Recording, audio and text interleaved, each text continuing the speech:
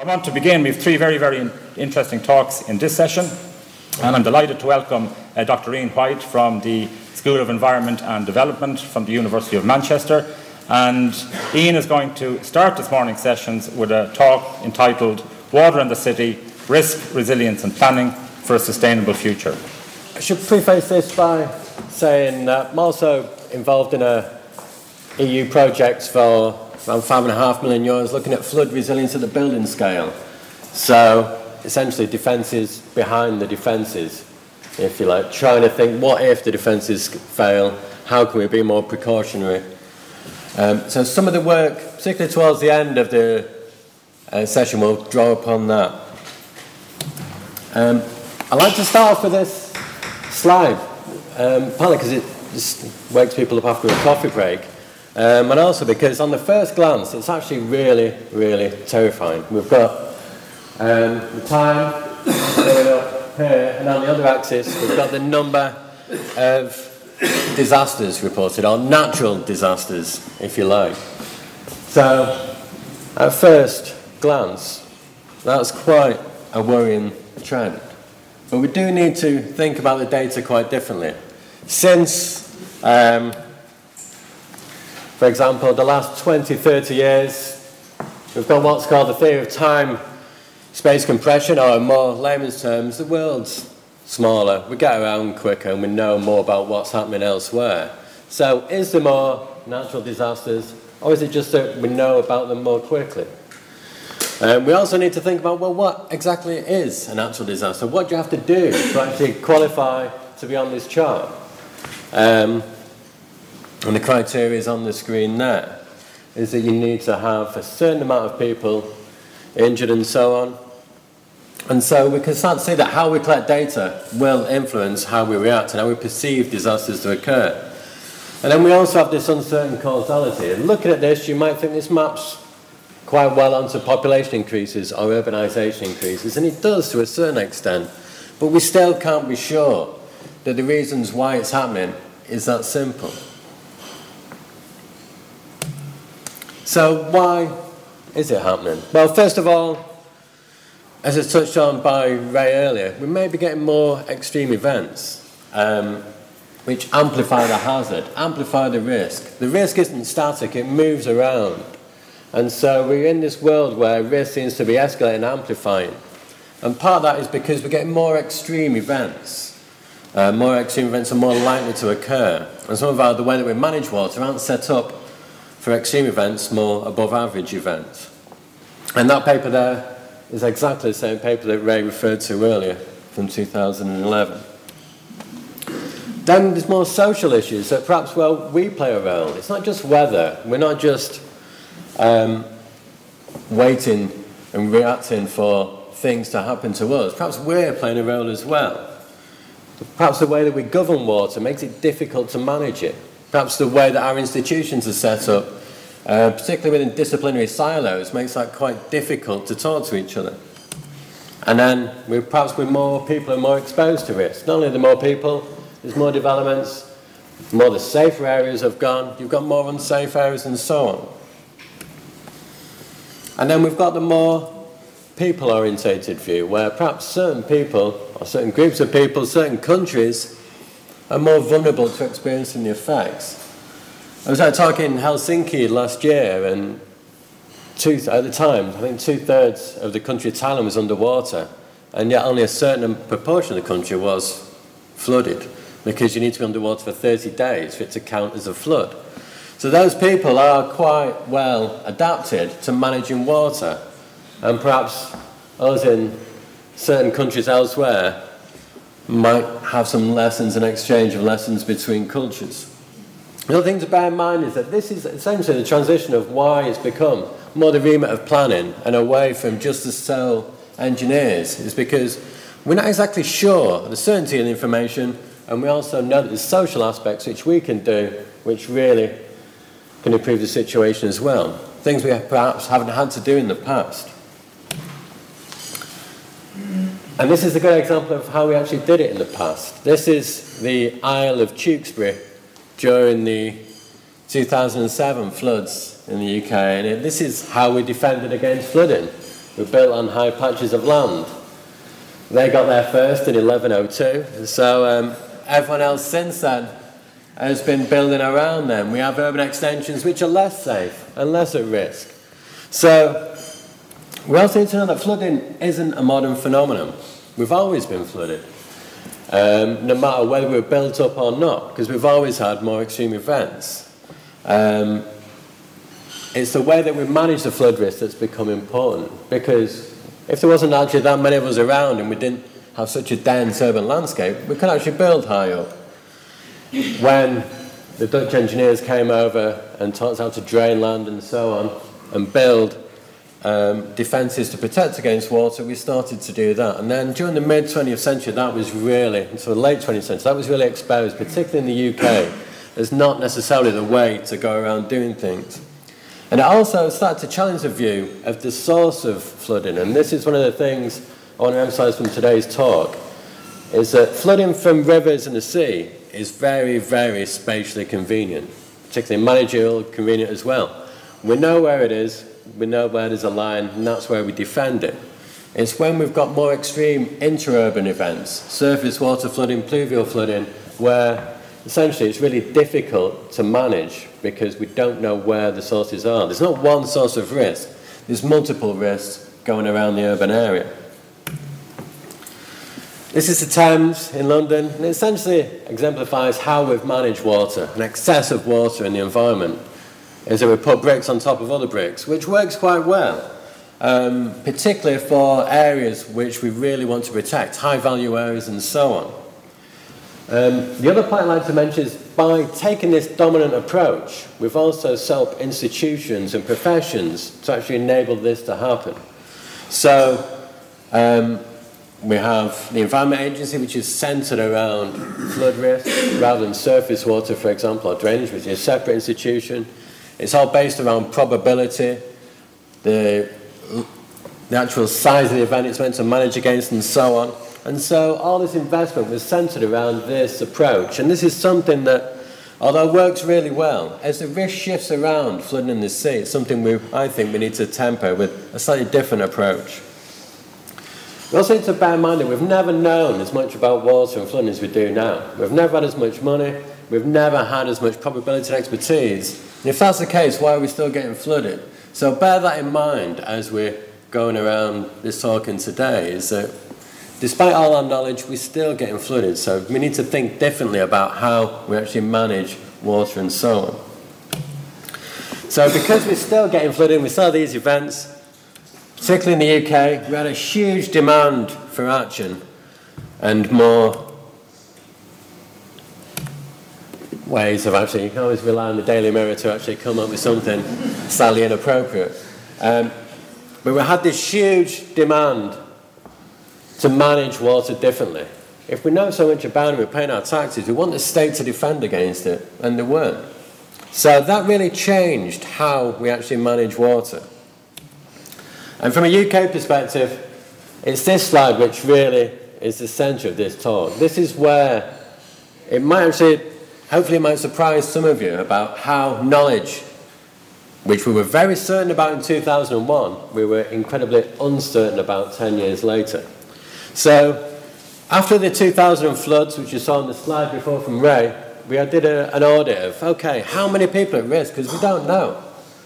And there was a very, very precise figure of 1,724,225, not 26, not 24, 25. We knew that for certain. And I remember when that information came out, and it's good knowledge, it's new knowledge, and we were quite certain about it. And then we had another flood event in 2002. And we actually did an audit of the amount of flood properties at risk again. And this came on the Foresight report in 2004. We've got a very similar amount of figures, but we had this new figure I'd like to draw upon, this 80,000. This was essentially the amount of people at risk from poor drainage flooding who've been registered as at risk with the drainage authorities. So we had new data that perhaps there's more than one source of flooding. It's not just the rivers and the sea, it's also the way that we manage water with regard to how we determine the pipe size, where they go, and where the houses are, and so on. And then things get really messy. And that's when everyone concerned with water just went, might as well, let's think about things slightly differently. Because gone from 0 properties at risk from surface water and drainage flooding 10 years ago to 3,800,000 just 8 years later. And this is almost used as an example about knowledge and certainty in evidence-based planning and maps. Some of the words we've already talked about today is that we're not actually certain how many people are at risk, and we need to bear that in mind, that when we see maps, we need to question the data, we need to question how it got it, and we need to think more precautionary despite having the maps and the evidence. So that really changed the landscape. The major source of flood risk in the UK is not from the rivers and the sea. It's from intense rainfall events in urban areas, which are so difficult to defend against, because where do you build the wall? So we also need to think carefully about using this data as well. There are definitions of risk do vary slightly between the documents. It's not an exact science, but even regarding that, it's more about certainty and knowledge than about the pure numbers. It's about how certain we are about using an evidence-based approach as the sole way to manage risk. So we've got some key issues from this small section, is that we perceive flood risk to be homogeneous. That is, it comes from one source. So we have flood risk, it comes from the rivers and the sea. It's always done that for as long as we can remember. And now there's a sea change where we're starting to think, well, that's not necessarily the case. Flood risk comes from multiple sources. It comes from groundwater, it comes from poor drainage and drainage failure, and it comes from surface water flooding as well, each of which demand different managerial strategies and perhaps even governance arrangements depending on who's responsible. So perhaps we are getting better at managing floods. All that investment is working. We're just getting flooded by a different source, which is backed up by the data. We also have this reliance on engineering and engineered defences. Engineered defences have been excellent, provided really good protection to many of the cities. This talk isn't about denigrating that, it's about trying to supplement that with different approaches as well. We do need engineered defences. We also need to think about behind the defences. And then we might have what's called the principle of stationarity, whereas we saw from Ray's talk earlier, things don't stay the same, but we've assumed they do. So when we talk about a 1 in 100 year defence, it's a 1 in 100 year defence at point X, but at point Y it might be 1 in 80, as the drivers from urbanisation and the drivers from climate change the probability of that event. There's an interesting, I was in Prague, and there was a talk from the director of London and Prague, and they had a 1 in 1,000 year event in 1997, and then they had a 1 in 1,000 year event in 2002. And his argument was that technically it's a different millennium and that could be expected. So we need to bear in mind that there's also different ways of presenting data, and we need to be more cautious about how we use the data. And that also means broadening out our methodology for how we manage water. It's not just a case of relying on probability and quantification, because some things are really hard to quantify. Intra-urban flooding and surface water. We don't exactly know where the water is going to flow in the urban area. It could rely on the height of a curb. It could rely on poor drainage maintenance. So it's really difficult to model. And if you can't model, then you need to think more precautionary and not use the absence of data as an excuse not to act. And again, bringing that final point about how reliable that is the information we've got. It's the best we have, but we still need to treat it with caution and try and think more precautionary as well. So, in the UK, as a result of all the floods we had in the first decade of the 21st century, is that it really changed how we thought about things. We had a big event in 2007, where 2/3 of the people who got flooded weren't at risk from flooding. And that really changed the mindset of how we manage flooding. How can I be at risk from flooding if I wasn't on the flood risk maps, if I'm not at risk from flooding? It's because it came from intense rainfall events flooding urban areas, not from the rivers and the sea. So our floodplain maps indicative floodplain maps and so on, when actually this useful for this source of risk.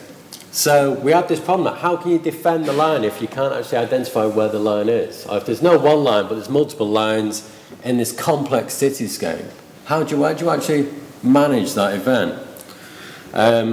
And so we actually changed to a more risk management approach where we acknowledge that certain people are going to get flooded and we can't protect everyone because we don't actually know. But we can think more precautionary and we can try and protect as many people as we can. But people need to be prepared to live with water.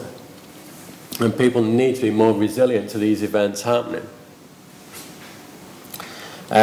So as the final point there is that as a result of 2007, we had the PIT review in 2008, which provided recommendations that we need to manage water differently. Instead of it being the sole province of the Environment Agency and flood defence, local authorities now, from nowhere, now manage flood risk. They don't necessarily have the expertise as yet, and they're still building up the knowledge, and also being cut back quite harsh by the state. But that's the way the governance stands at the moment, is that the local flooding is under the province of the local authorities and not the Environment Agency, which is new. So thinking about this and what we can do about it, I'm going to talk to you a little about risk and resilience now, and try and give you some ideas about some of the research we've done at Manchester and some of the ways forward. I'm going to start off with much maligned Secretary of Defence Donald Rumsfeld with his quotation, which actually won the Poor English Award for 2002. As we know, there are known knowns. There are things we know we know. We also know there are known unknowns. That's to say there are some things we don't know, but there are also these unknown unknowns, the ones we don't know we don't know.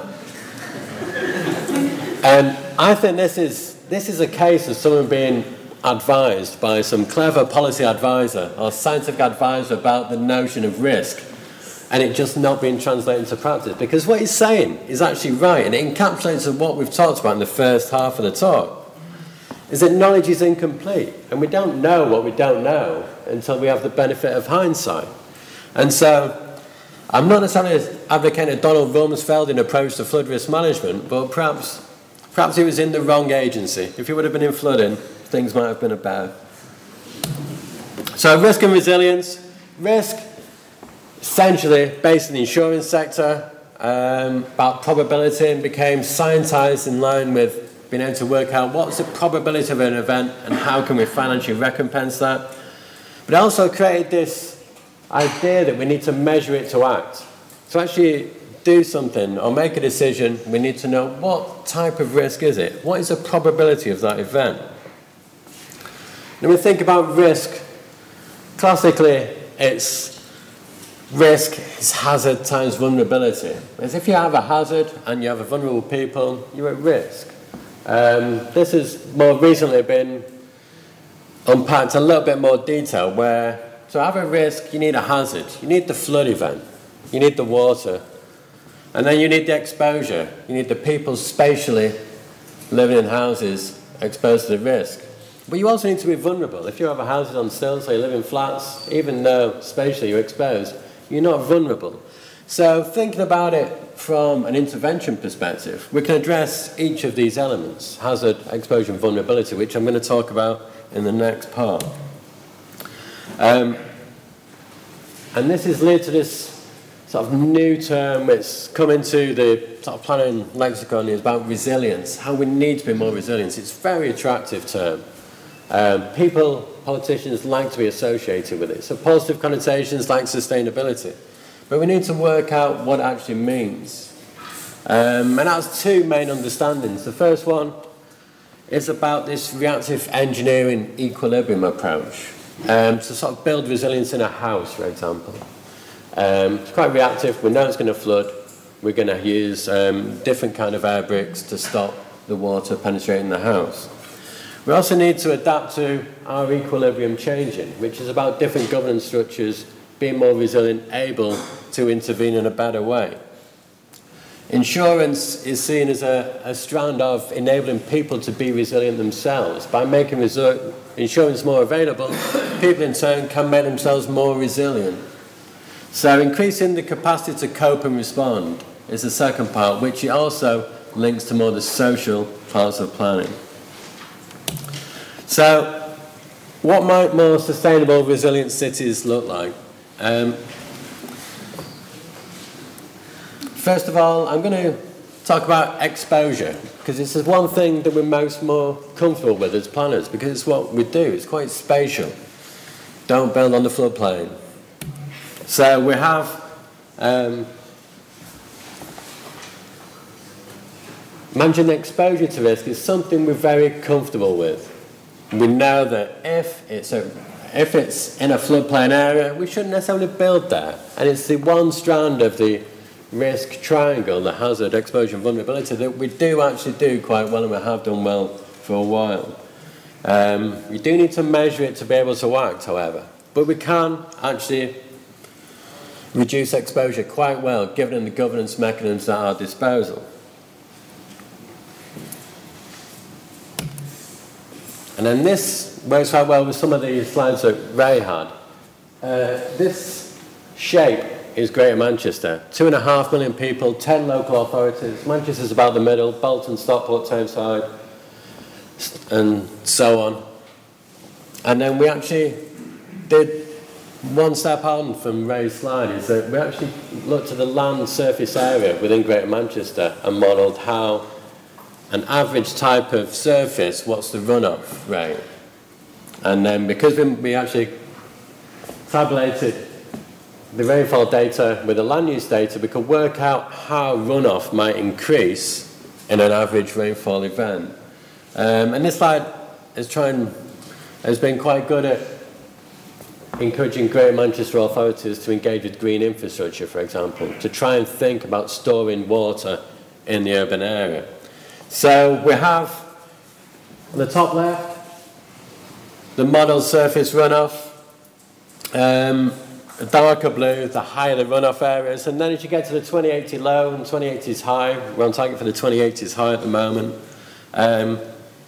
we should get 56% more rain, results in 82% more runoff. So we're going to get runoff behind the defences. And it also means that the other scary thing about this is that it doesn't build in any new development or land or housing over the next 70 years. So it's going to be even higher than that unless we start thinking about runoff and storing water within the urban area. And this is a similar slide. It's got the Greater Manchester authorities exploded outwards.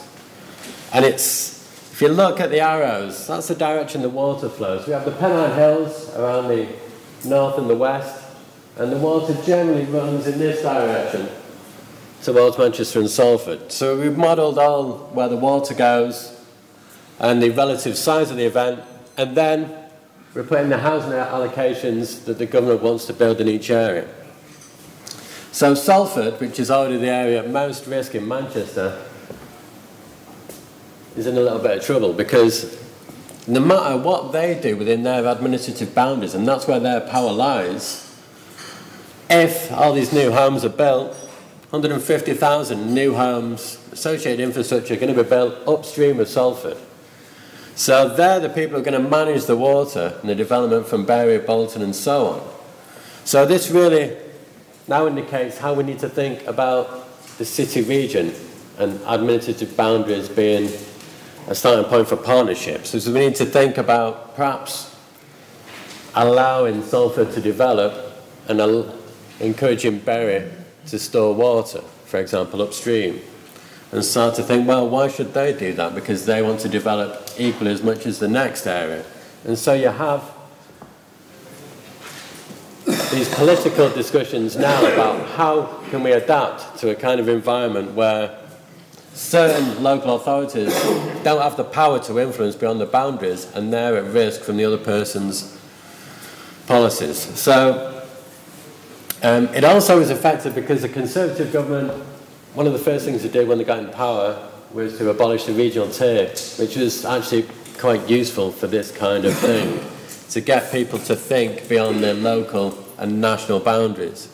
So At the moment, we're in Manchester, we're working towards new partnership work. We've set up a new administrative unit called the Greater Manchester Authorities, which is all 10 authorities now working together to try and think about water across the entire city as a whole, to try and look at runoff, because Manchester is inland, and it does have some flooding from the rivers, but mainly it's interurban flooding as well. So that's the hazard. To think about the hazard's not static, it's dynamic, it's going to increase, and we need to think about tackling that as well as just where do we build. And then we also have vulnerability, which is the next part of the triangle. This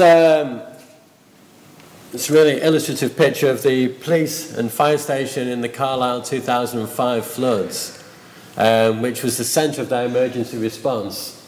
And so, because their fire station and police station was on the floodplain, it flooded, they couldn't respond. So thinking about vulnerability more widely is that you can be vulnerable to being able to respond by where you actually locate key agencies. I also want to stress that it's about places and people. Certain people are vulnerable and certain places are more vulnerable than others. And it's also about outcomes and context, and I'm going to touch on those 2 points in the next 2 slides. But first of all, I want to talk about this historical element that, unfortunately, we are where we are. Built form changes around 1% per annum. It really inhibits our ability to think strategically and think about the kind of city we want to live in. And this is a good example of how things don't actually change. This was the Great Fire of London in 1666. The red area is the extent of the fire. It happened on a Thursday and Friday, and it happened partly because of the materials we used. We used very wood-orientated building, very close together. Fire jumped from one building to another, close together so you couldn't get access in between to put the fire out. So the way we'd actually had the built form made us more vulnerable to experiencing a hazard. And that happened on the Thursday and Friday, and then on IRCHSS, Sir Christopher Wren on Monday, put in his new plan for rebuilding London to the King, which was based on these spacious European boulevards, where we could actually have access along lanes to be less at risk from fire, and so on. And the reason why it didn't happen is exactly the same reason why it wouldn't happen today. It's embedded property rights. People own small parcels of land, and they just build on top and rebuild and recover and so on. So you don't actually have the power to influence spatially with some of the planning mechanisms we have. It focuses on new development, not existing. And that's a real problem for thinking about hazards like flooding.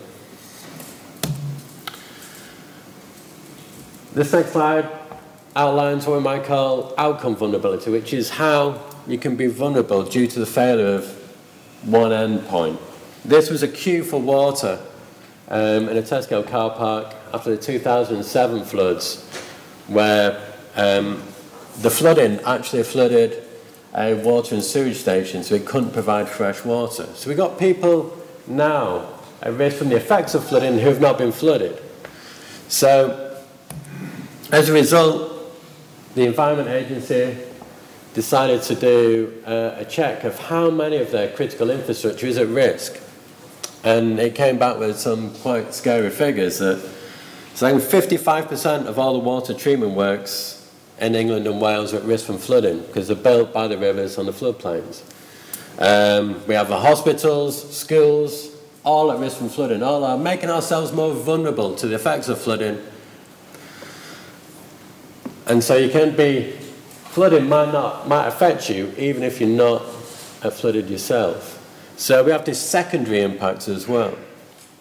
So that's outcome vulnerability. And now I'm going to turn to what's called contextual vulnerabilities. That some people are more vulnerable than others. This is a man during the New Orleans floods, adapting quite well to his new environment.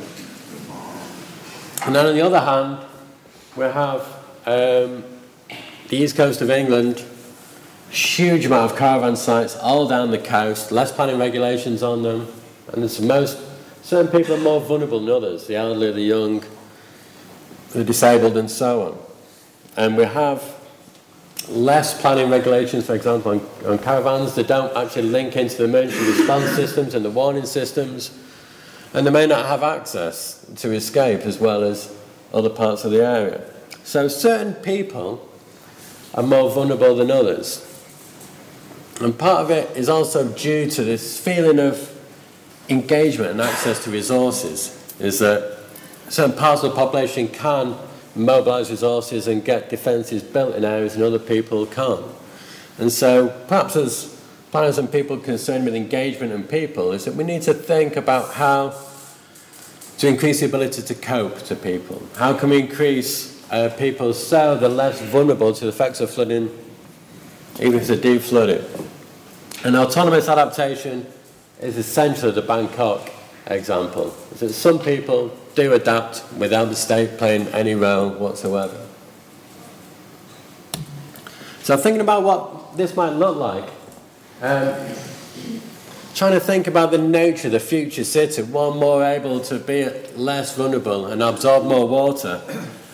Now under our maps, we need to think about where the water goes, but it's where we are as well. The dots, for example, might show where our critical infrastructure is, which needs to be highly protected. Or we might have areas where we might want to restrict development due to really low sewer capacity, for example. And it's about linking the natural and the built environment. So, for example, we might have areas which are sort of green space, are more sandy, more absorbent, so are more highly protected than those on clay. Clay which could actually be released for development under a different way of looking at the city rather than green belts just as a constraint for land or as a leisure purpose, more multifunctional, thinking about land having multiple purposes. But then we're thinking about resilience in practice, and particularly regarding the project we're on at the moment, is that we need to have a note of caution. Is that there's not one person who would argue against resilience on itself as its merits, and that's quite dangerous because it seems to have come through into the political landscape without the checks and balances really being applied. But when you think about what resilience might mean, there's going to be winners and losers. Resilience essentially in a flooding world might be applied at the building scale. And what we find in the UK is people are now, there's a speech by a government minister last week saying exactly this, people are now expected to buy their own flood resilience measures to apply to their house. Now, this commodification of risk is going to create winners and losers. Some people can, some people can't. Richer areas might be able to move, poor areas might not. And people are now being told to be more responsible for their own flood protection. How much risk are you willing to accept? It comes up on the flood risk maps when you buy a house. If you want to live there, essentially it's going to be your issue and your problem. But what we're finding on the research is people don't necessarily buy that. They just want to be protected.